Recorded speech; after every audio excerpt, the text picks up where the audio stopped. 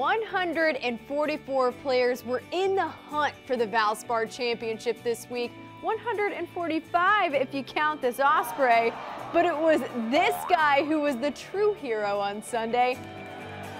Now touch the fish and go give everyone high fives.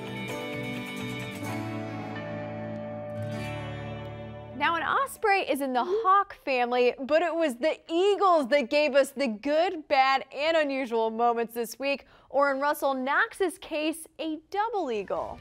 I personally prefer the term albatross, but any way you paint it, Rue got the first two on a par 5 in tournament history.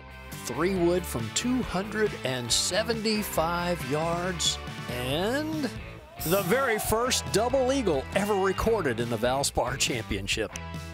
Rue, Leaping Cougar, or my favorite, Kanksta for Sung Kang. The players got creative this week with their caddy bibs for Valspar's spring break theme, but the one that was spot on, the champ himself, Paul Casey, who became the first player ever to defend the Valspar Championship.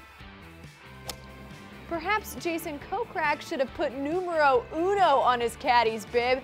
The runner-up notched the 4th ace in 2 weeks. Is that gonna go in? Yes!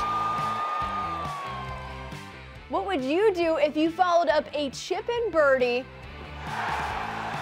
with an ace? Brant Snedeker would like to know too, because he just got straight up robbed on the very next hole. Oh wow, look at this. Can we have another ace? Could we have another ace? Oh no! I'm angry for Brant. That is just BS. If you thought that was bad luck, just check out Sergio Garcia's shot trails for his quintuple bogey. Yep, the Spaniard took a 9 in the snake pit in the final round. But back to those caddy bibs, we all know who Ryan Blom's rooting for in March.